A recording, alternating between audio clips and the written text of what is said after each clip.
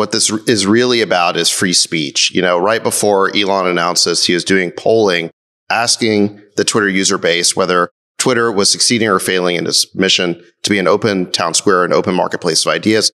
Something like 70% said they were failing at it.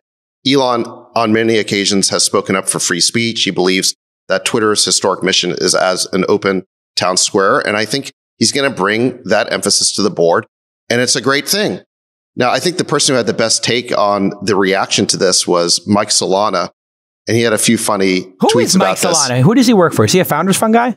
I think he works for Peter or Founders Fund, but he also writes a great Substack newsletter, kind of like a blog post called Pirate Wires. It's worth checking out. He's in addition to being a pretty sharp analyst, he's actually says a lot of funny things too. He's iconoclastic and he'll swing the sword. Yeah. So the way he put it is that, Elon joining the board has all the worst people on Twitter furious. They think that this guy might actually save free speech. And for authoritarians, that is an existential threat.